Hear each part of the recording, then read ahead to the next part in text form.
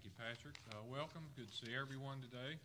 If you're visiting with us, we'd like to especially welcome you here today. And we ask that you fill out a visitor card and pass it to one of us. And we'd like to get to know you a minute, socially distancing, of course. But again, welcome. If you're visiting on Facebook this morning, also welcome. And thank you for joining as well. In the way of prayer request from Sue Upton, we got a note that Steve and Cindy Guy's son passed away in Nashville. His name was Jared. Also, Cindy's grandmother's 103 and has COVID in a Texas nursing home. Cindy's father, Wilton Davis, is getting a port for chemo with upcoming leukemia treatment. So please keep that family. There's a lot going on in that family, so keep them in your prayers. Jackie and Sanders' son Matthew is still in the hospital in UNC from an auto accident just a little over a week ago, and he'll be in there for a while also, so keep him in your prayers. Jackie is going in for a heart cath this Friday, so we'd like to keep him in our prayers. Billy's wife's niece died with COVID. First one in his family, he says. Her name was Stephanie Rigney. She was from Columbia. So we need to keep that family in prayers. And Jody's out sick today, not feeling well. And Gary, on the 11th, goes back for a clinical trial follow-up on his lung transplant. Also, upcoming events. So Wednesday night, please join us for the study of Acts at 7 p.m. Thursday morning, Brian will resume the study of Revelation. Sunday, January 10th. That's next Sunday, so please join us. After the service, we're going to have a brief meeting. Si's going to cover the upcoming budget, and then Patrick will go over our elder selection process and where we are in that process. And we need you guys' help with that one as well. Daily devotional books, it's called My Life in Him, are available in the back. So we're asking right now if you please just one per family, just get one per family right now. The leaders next Sunday at 5 p.m. Van advised that they'll start back meeting next Sunday in the building here. And then Mike Glenn's class Thursday night, he and his wife will be holding a ladies class as well. He'll hold a men's class and the other ladies class. But see Van for details on how to sign up for that. I think that's about it. And the bulletin, please grab a bulletin. And if you have anything to add, like prayer request or what have you, see Buddy and Janine. But from the prayer request, there's Homer Steele family for the passing of his passing. That's Connie Singleton's daughter-in-law's family. Sherry Roper's starting a new medication. Lisa Hall's uncle is starting chemo for colon cancer on Monday, and a friend of Lisa's sister has COVID with pneumonia, and also Bill Bennett. Continue to keep him in prayers. With all that, so let's go to God in prayer. Dear Heavenly Father, we're thankful for being able to come together today and worship you, and Lord, we're thankful for the day you've given us. Lord, there's many on the prayer list this morning, many families that we pray for and we lift up in prayers this morning. Lord, we ask you to forgive us for our sins, and as we clear our minds this morning to worship you, Lord, I pray that the message resonates, that we can go out and share with others in the community. Thank you again for the blessing. Thank you for blessings, and thank you for this church family. In Jesus' name, amen.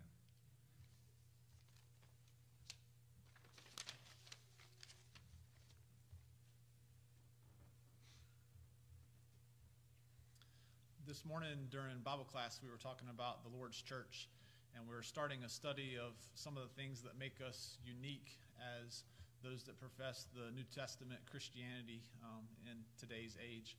One of those things is how we gather together each Sunday, each first day of the week, to partake of the Lord's Supper together. It's our opportunity to remember the death of Jesus, but also our duty and responsibility to proclaim his death until he comes again, just as the Christians in the first century did. Before we take of the bread now, can we have a prayer for the bread? Blessed, dear Heavenly Father, eternal God, we thank you so much for this day that you've given us. Dear God, we thank you now for Jesus' sacrifice. Dear God, as we partake of this unleavened bread, which represents his body that he freely gave on that cross at Calvary, we pray that each of us may partake of this bread in a manner pleasing to you. Dear God, we pray this prayer in Jesus' name. Amen.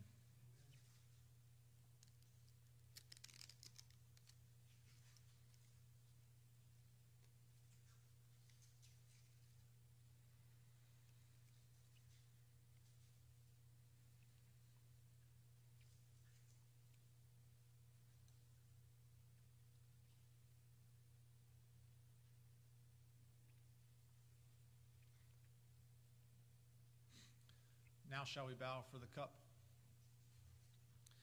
Our God and Father, we come before you now thanking you for Jesus' blood.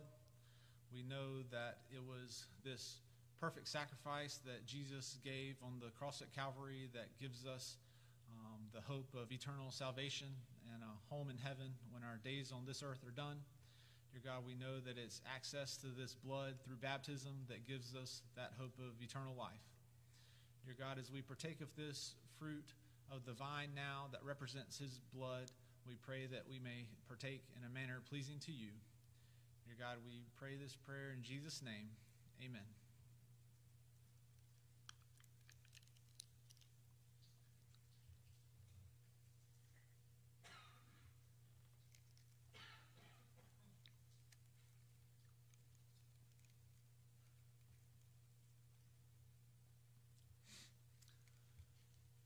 We also have the opportunity to give each first day of the week. Let's have a prayer now for our offering. Dear Heavenly Father, we thank you so much for all of the blessings of this life. We know that each of us here today are blessed far beyond our needs and most of our wants. Dear God, we thank you for the life that you've given us in this place, in this year, in this time. We thank you for all the blessings that come to us through you. Dear God, we pray now that we can give back a portion of these blessings to you. We pray that we purpose in our hearts to give these gifts back to you. Dear God, we thank you for Jesus. We thank you most of all for his sacrifice. In his name we pray. Amen. And now, if you would, turn with me to Mark chapter 16. Our scripture reading this morning, Mark chapter 16, verses 15 and 16.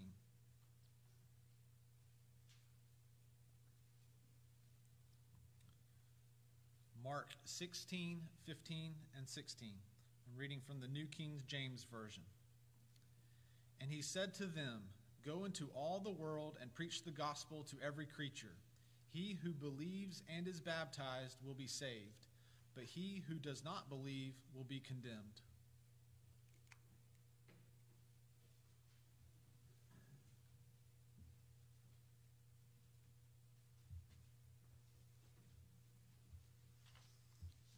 Good morning. Good to see you.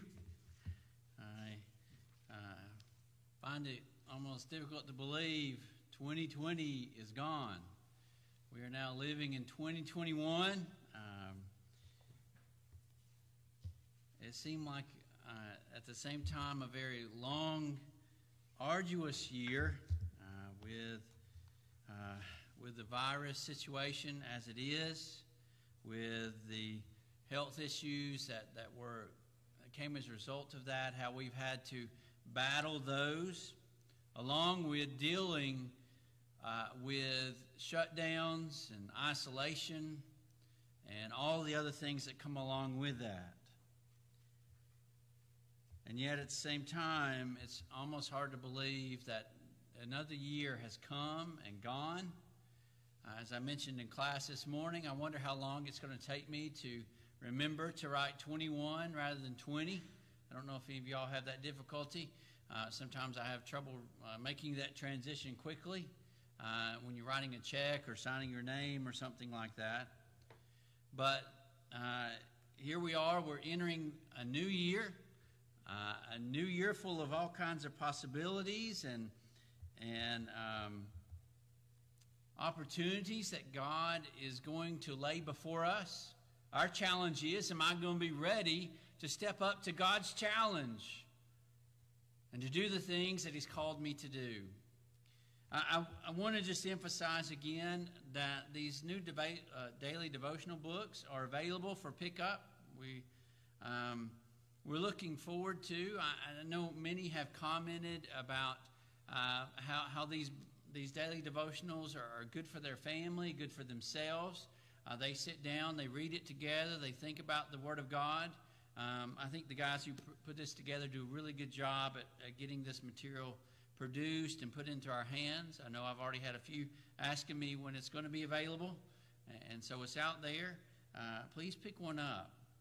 It's entitled My Life in Him. Of course, with each of these, we focus on Jesus, and this year is no different. My life in Him.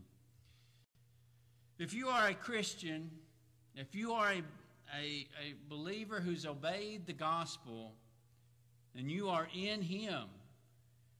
Galatians 3 and verse 27 tells us that when we are baptized into Christ, we are clothed in Christ. In the book of Acts 11 and verse 26, it says they were first known there as Christians in Antioch. You wear the name of the Son of God. You have that identity. What a blessing it is. I was thinking about what we were going to talk about this morning, and as we look to a new year with all of its possibilities and opportunities, all the blessings that will flow down to us, what do you say? What is it that's important for us to remember? What is it that you and I need to focus on? This morning, I want to challenge each and every one of us to make a goal in our life. If I am a child of God, if you're a baptized believer, if you have put Christ on, and my challenge to you is to become a better evangelist for our Lord. To make your goal this year preaching the gospel. And I don't mean standing in front of an audience and delivering a message, but I mean sharing the Word of God with our families, with our friends, with our co-workers, to listen to the challenge of Mark 16:15. As Jesus is there in His final moments with His disciples, with those that He was most close to, those that were given the challenge of establishing His work, the church here on the earth, with establishing the message of the gospel.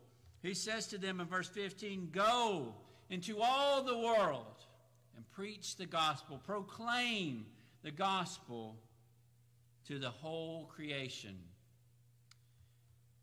The gospel of Jesus Christ. You know, we think about that term gospel, and we are going to define it as a 21st century Christian as the death, burial, and resurrection of Jesus Christ. Rightly so. That's what it is. But do you realize that word gospel had a first century meaning to it? It had a meaning when Mark wrote those words. It's actually a government term. It's a term that came out of Roman government. Whenever they would conquer a new territory or someone would have a great achievement, they would send forth, they would herald out the good message of the kingdom. That would be shouted out in cities and towns all throughout their kingdom. It was a message of victory. That word proclaim there comes from the Greek word we get our word evangelist from, or evangelism. To herald, to pronounce the message. And Mark records Jesus saying we are to herald, to proclaim, to evangelize the message of the cross, of the death, burial, and resurrection of our Lord. May I challenge each of us to become a herald of the gospel. Now, if you're not a child of God, my number one challenge to you, my goal for you would be to continue or begin your study of what it is God is asking you to do. That's the most important thing for you right now. You need to learn the gospel. You need to learn its importance in regard to your salvation. Hopefully this morning you'll learn a little bit more about that. As we think about heralding the message of the cross, I shared this Wednesday night, but I wanted to share it with you this morning. You know, sometimes we wonder, are the things we're doing working? You know, here, as a work of the church that meets here in Sanford, we have a radio station that is broadcast within about a 7 to 10 mile radius of the building here, as well as being on our website. So the 7 mile radius or 10 miles, whatever it is, around the building doesn't give us a huge scope, but there's a lot of homes we can get into. But with online services, it gives us such a much broader community to reach out to. But yet sometimes, and even in our discussion as the men here, we've wondered, you know, what kind of impact are we having on the world? Well, this week I received an email. Now, I don't know if you get a lot of spam. I get a lot of spam email. So anytime I start reading an email that begins, my name is Nick, I'm 33, I'm from Peter, I always start wondering, when is he going to ask me or give me the great news he's got a lot of money for me to give? If I'll only do this for him, I'll send him this check or this gift card. And so as I approached it, I was like, well, I wonder what this one's going to say. But as I continued reading, I wanted to share this with you to give you an idea of the impact that you're having as a part of the work here through our radio station.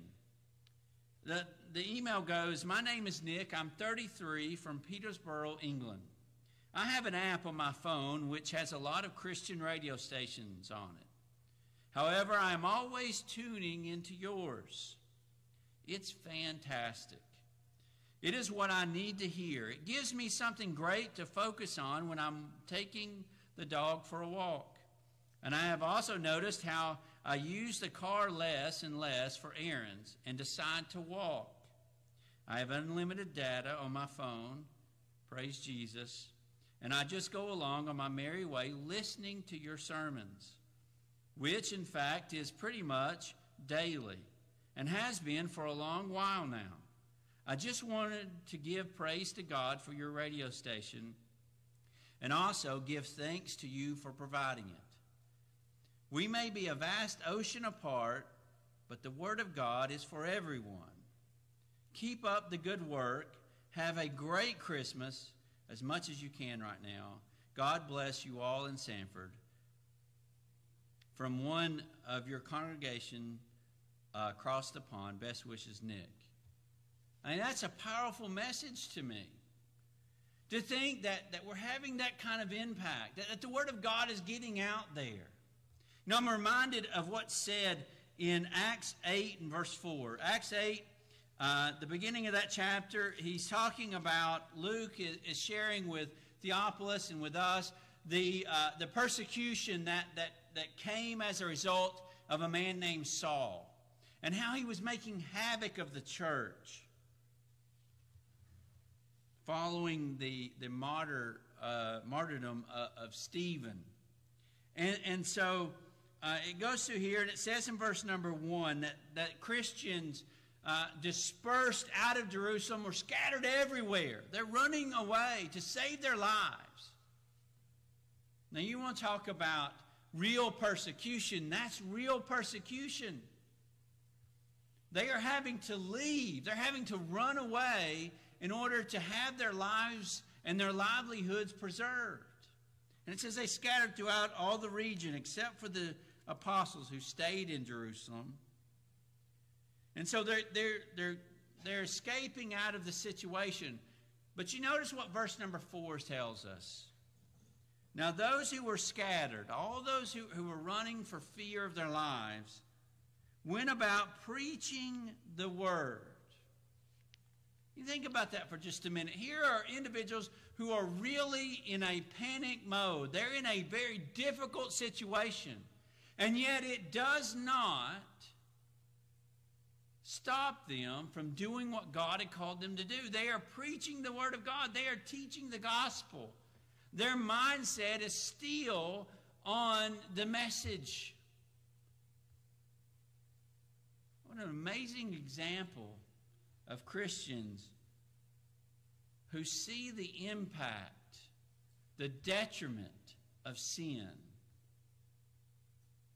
And despite Satan's attack against the church, they stand up against it.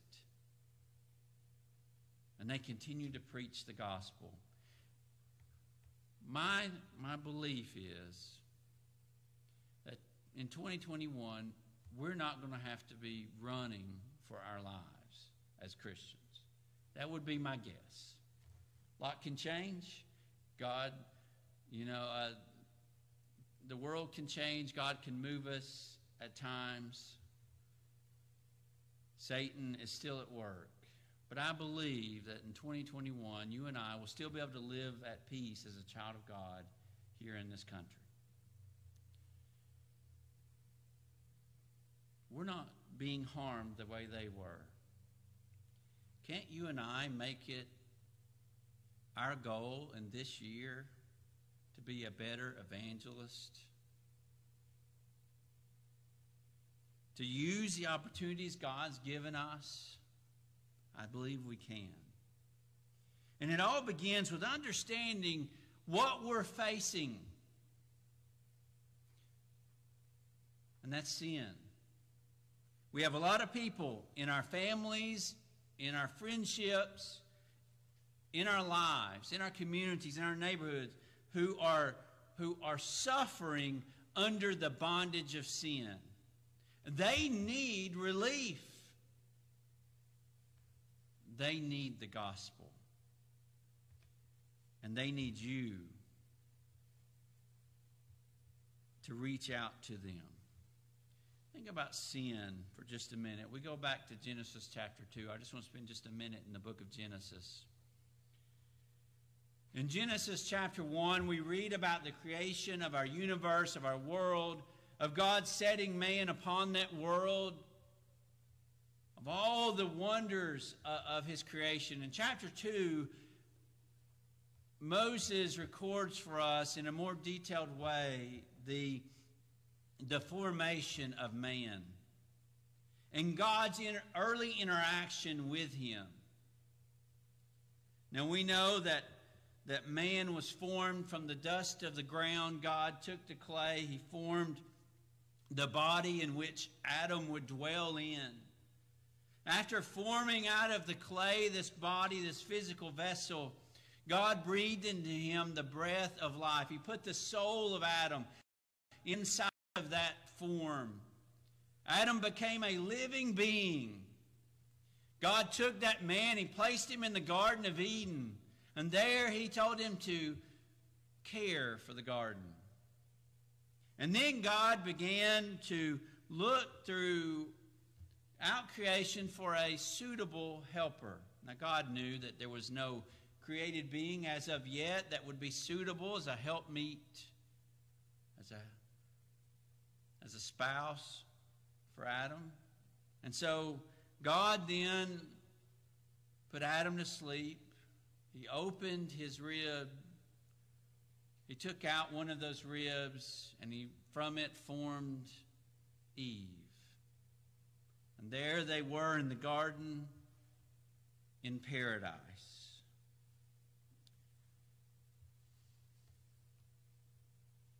And there was one command which God gave them, which was a thou shalt not. Now there were other things God asked of them, but there was only one thou shalt not that we know of. And it comes in verse 16. God, speaking to Adam, said, you may surely eat of every tree of the garden, verse 16. Verse 17, but of the tree of the knowledge of good and evil you shall not eat. For in the day that you eat of it, you shall surely die. Now for Adam, this is a foreign concept. He's never seen anything die. He doesn't even see things dying. Life is perfect. Adam is able to go and to go into the garden to partake of the fruit of the tree of life, and his life continues to be sustained day in and day out.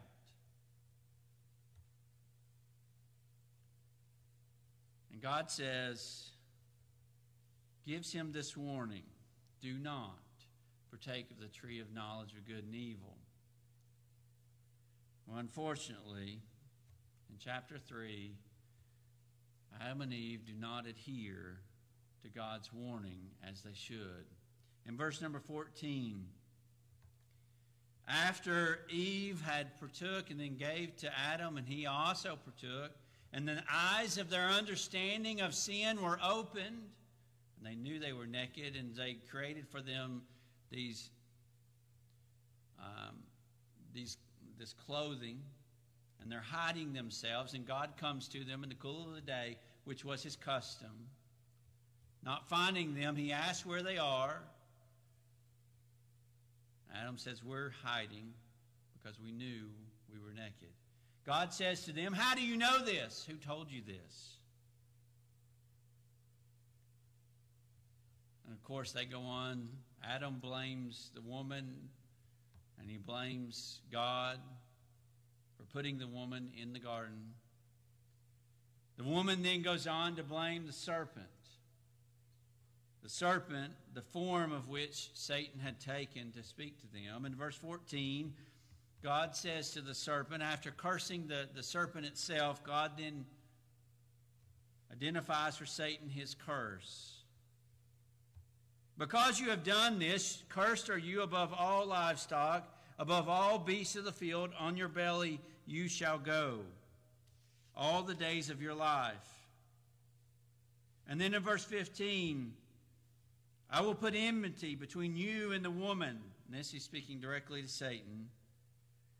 And between your offspring and her offspring. He shall bruise your head, and you shall bruise his heel.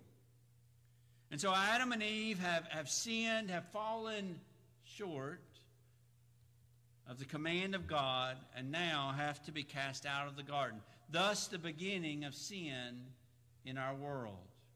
Thus beginning the destruction of our world. Thus beginning the end of man's journey on this earth. Now we know as a result of that, all men are condemned to death. In Romans 5 and verse number 12, Paul, speaking of these events, Romans 12 and verse 5, therefore just as sin came into the world through one man, Adam, and death through sin, so death spread to all men because all sinned. The day you and I are born, I don't mean to be morbid, but there is a death date placed upon us. Each of us live in this life in a terminal sense because of sin. We need to understand the true depravity of sin. Its true destructive nature. We need to express that to those who so desperately need to hear it. If we continue to live in sin outside of a loving, graceful relationship, you and I are condemned to die, eternally separated from God. Now, that's not a nice message, I know. But it is true, and it is the message that so many need to hear and understand. Sin is so very destructive.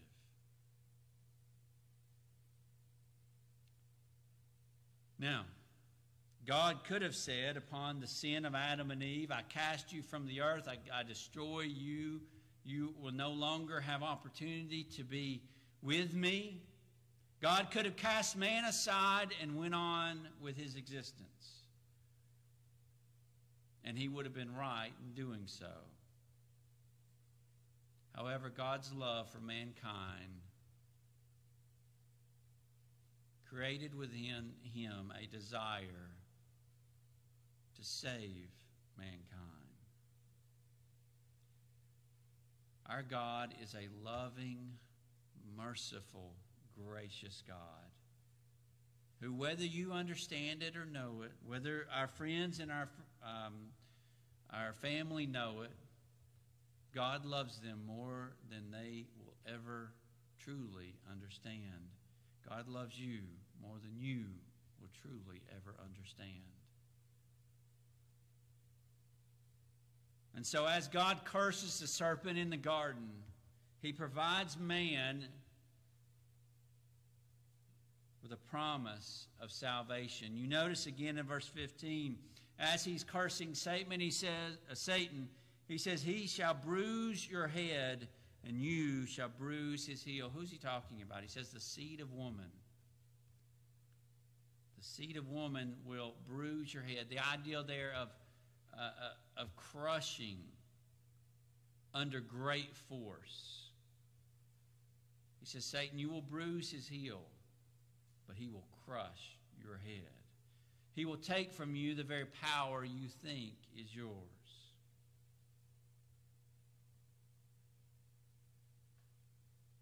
And so there, God beginning what would be labeled the scheme of redemption, of God's buying back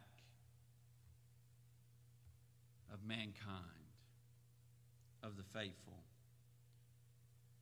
When we talk about the seed of woman, in Galatians chapter 3 and verse 16, Paul writing to the Galatian church about the seeds of Abraham, referring back to this idea of the seed of woman. He says in verse 16, now the promises were made to Abraham and to his offspring. It does not say, and to offsprings, referring to many, but referring to one, and to your offspring, who is Christ. See, the Jews had a misunderstanding of that idea of the seed of Abraham, of the promises given to Abraham in Genesis 12 and repeated again in Genesis 19 when God said, I'll give you a great people. I will give you a land flowing with milk and honey, and I will, through your seed, all the nations of the earth shall be blessed. The Jews had a misunderstanding. They thought they were the seed that God was speaking about. And what Paul points out to us, they misunderstand what he's saying. He's not talking about the Jewish nation. He's talking about one individual, Jesus Christ. Jesus Christ was sent here to free man from his sins.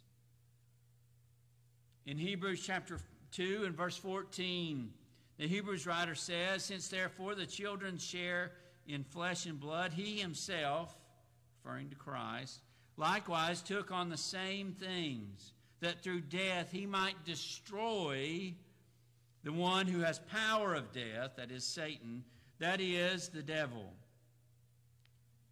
and deliver all those who fear of death were subject to lifelong slavery in sin. You see, if you are a sinner, if you are not in Jesus Christ, you are a slave to your sin, whether you realize it or not. And you are a slave to the destination that your sin will lead you to. Yet in Jesus Christ, he came to destroy the power of Satan in regard to sin, to set men free.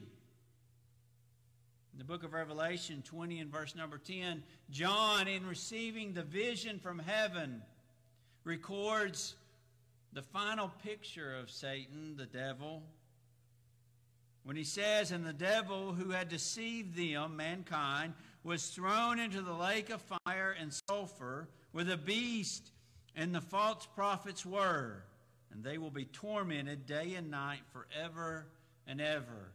Jesus is going to be and is victorious over Satan.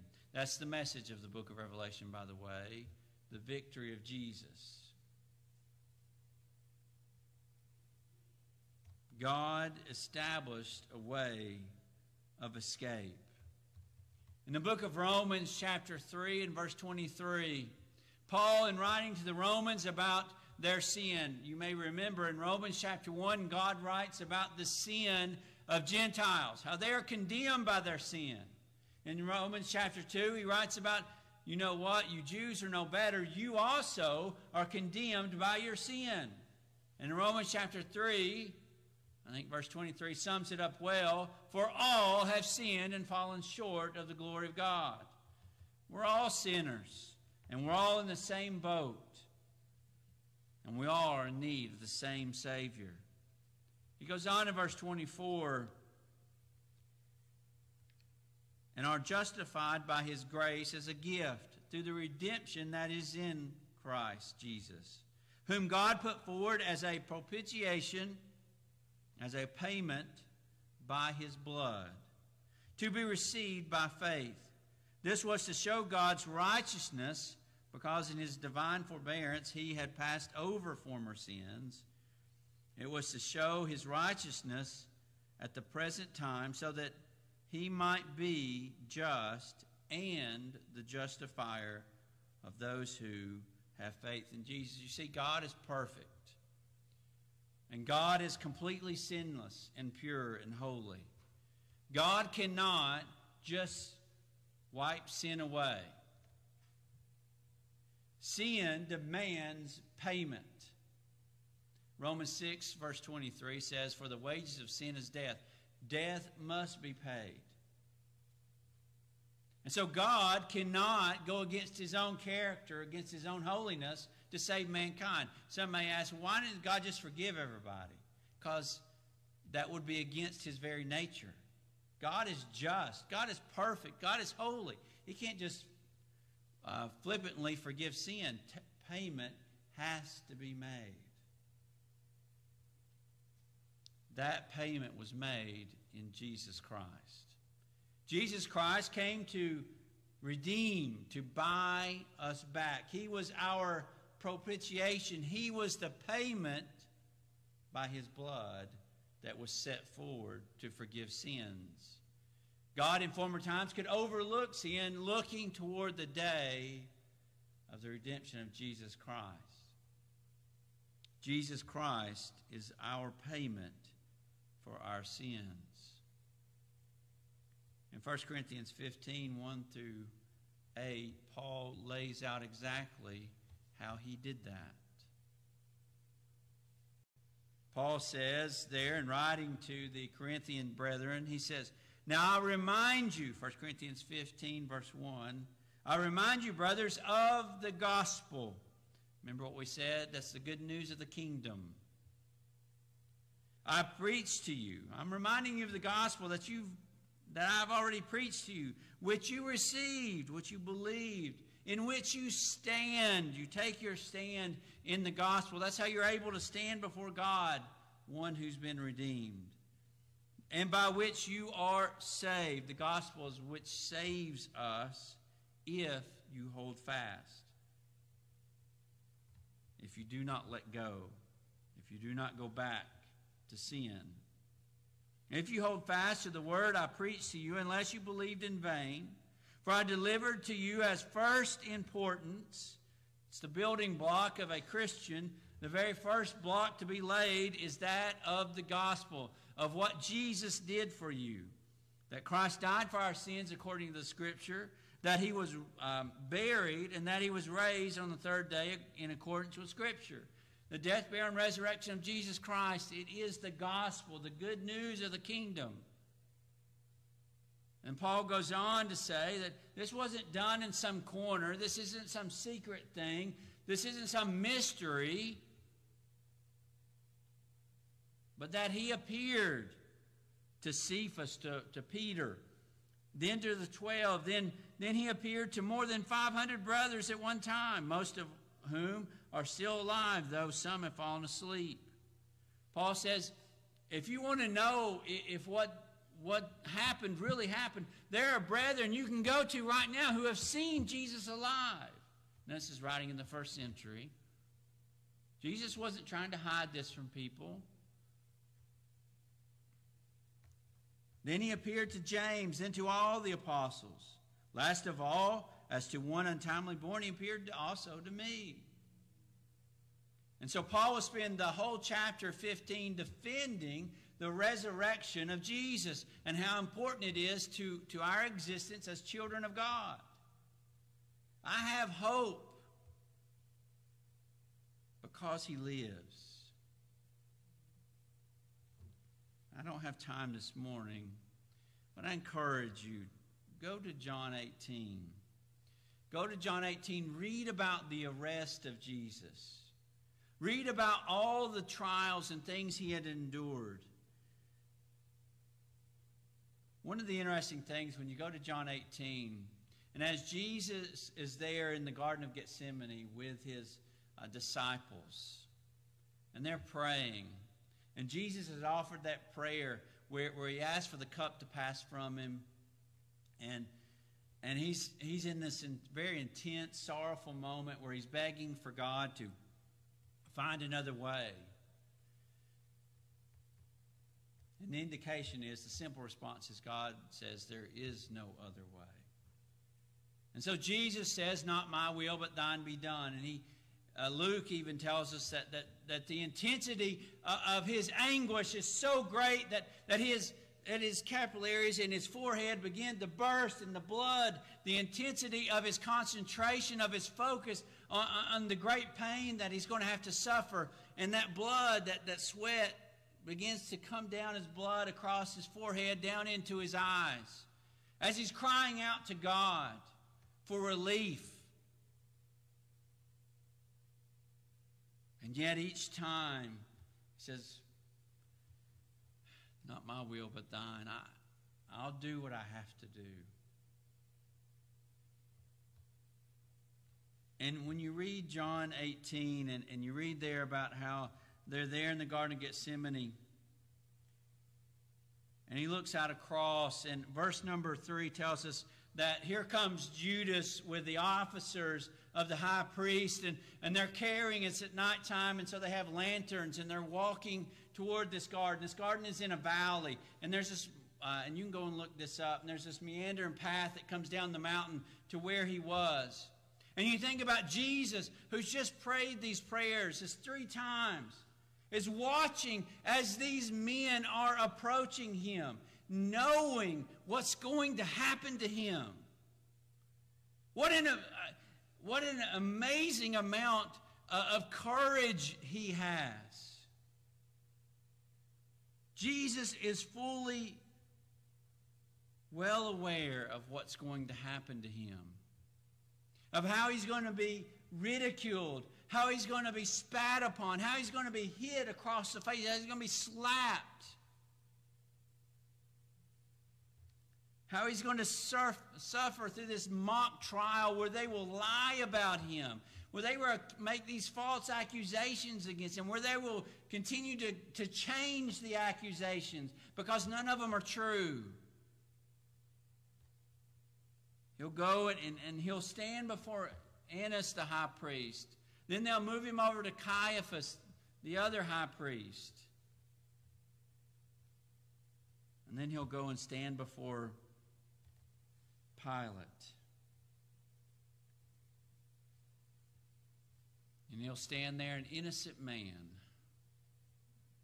And he'll have Pilate, this Gentile, sinful man, this man that is as far from Christianity as you could probably get. He has no interest in Christianity. He has no interest in Judaism. And yet this sinful man says in Luke 23 and verse 4, I find no fault in him. He's sent over to Herod. Herod then sits there and ridicules him.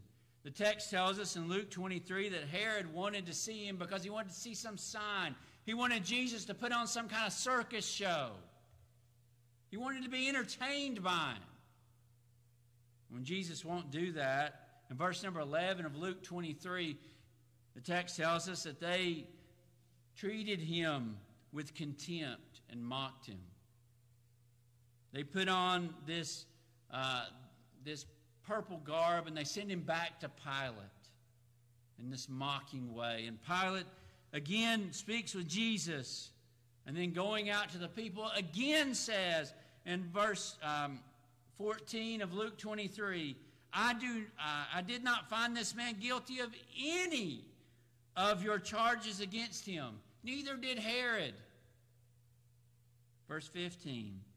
Look, nothing deserving death has been done by him.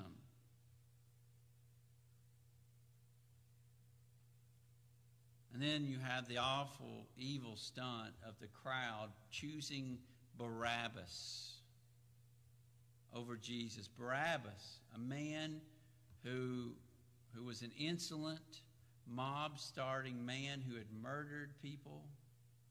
And yet the people cry out, release to us Barabbas, crucify Jesus. You go back to the garden in John 18, Jesus knows every bit of that's coming his way. He's watching them walk down. He has plenty of time to run away. And yet he stands there and he waits.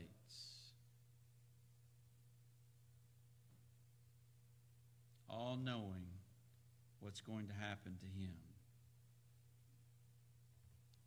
After Pilate attempts 3 times to release Jesus, he finally gives in to the crowd. He washes his hands of the guilt of Jesus and hands him over. The battalion mock him. The mocking continues. They put the robe on him. They put a rod in his hand. And they take these thorns, these thistles that have been wound into a crown, and they place it on his head. And they begin to take the rods and they beat him across the head, and they're beating those thorns down into his skull. And then when they're finally finished with their mocking, they take the robe back off and they crucify him. One of the most amazing things is what one of those soldiers says. After Jesus breathes his last and passes into the hereafter, his soul is taken to Hades. The veil of the temple is torn in two, Mark 15, verse 38. And there's this huge earthquake that occurs. And there's all these things going on. The dead have arisen, have come out of the graves. It's just chaos. And one of those mocking centurions says, truly, this was the Son of God. Jesus endured all of that so that you could be set free from your sins. Watching and waiting and enduring, all because he loved you. I'll close with these last 2 scriptures. In Matthew 28, in verse 1 and following. On the first day of the week, on Sunday, you have Mary and some Mary Magdalene and some other women come to the tomb to do some things to the body. When they get to the tomb, the big, large stone that has been sealed is now moved. They become very afraid that somebody has stolen the body. And there they see an angel of God sitting upon the stone. And he says, "Do not be afraid, for I know that you seek Jesus, who was crucified. He is not here, for he has risen, as he said. Come see the place where he lay." Because he lives. We sing that song sometimes, because he lives. Because he lives, I can face any obstacle. I can endure anything that the world may hurl at me. Because he lives, I know and can know that I have peace with God, and my soul has been washed clean. Because he lives, I don't have to be afraid. He took on that fear for me. I don't have to be afraid. I don't have to worry about my sin, because he took my sin, the debt of my sin, upon himself. Because he lives, I can have hope in tomorrow. As we close in John 20, verse 27, you have the details of when Thomas, who had not seen Jesus yet, along with the other apostles, says to them, in doubting what they've said to him. It's just such an unbelievable thing to talk about Jesus, a man who I've seen die, a man I watched him be crucified. Everybody's talking about it. And yet here you are talking about him being alive again. He goes on to say, unless I can feel the nail prints in his hands, unless I can put my hand into his side, I'm not going to believe. Well, in verse 27, or the verses there, Jesus does finally appear to Thomas. And we have Thomas's reaction. Jesus says to him, "Put your fingers here and see my hands. Put out your hand and place it in my side." You need to feel the wound there. Go ahead. I love Thomas's reaction.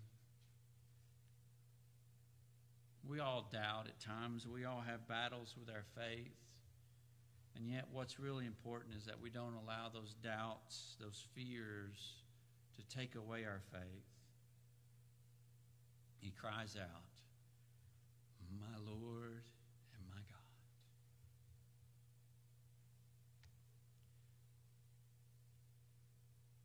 Jesus finishes this way. "Have you believed because you have seen me? Blessed are those who have not seen and yet have believed."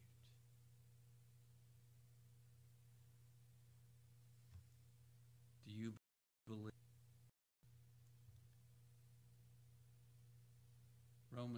Hebrews 10:17, Romans 10:17 tells us, faith comes by hearing, and hearing by the word of God. Faith. What does God require of us? Faith. A belief in Jesus that leads us to action, to obedience, to obeying the gospel of Jesus Christ. Have you obeyed the gospel? Has your belief moved from one of just, yeah, I guess I believe, to one of, yes, I believe, and I believe He's my Lord, and He is my God. That's the kind of faith that will move. That's the kind of faith that will obey the gospel. The death, burial, and resurrection of Jesus. In Romans 6, beginning at verse 3, Paul tells us exactly how it is we obey the gospel. It's through baptism. In baptism, we obey the death, burial, and resurrection of Jesus, and we are added to the kingdom. Are you willing this morning to repent of your sins, to change the way you're living, to make that mental change that's necessary, to quit living for yourself and to live for God, to rid your life of sin? Are you willing to confess Jesus as Lord, just like Thomas did, as God? Are you willing to obey the gospel by being immersed into Jesus for the remission of your sins? If you're not a Christian, I urge you, encourage you in the most strong way I can, that not to wait, not to let time go by, but to do that today. If you're a child of God and you've wandered back into sin, wouldn't today be a wonderful opportunity to begin the new year in a new way by repenting of your sin, asking for forgiveness, changing your life? And will you join with me to challenge yourself to be a better evangelist, to reach out to more people with the gospel? If we can help in any way, please come as together we stand and as we sing.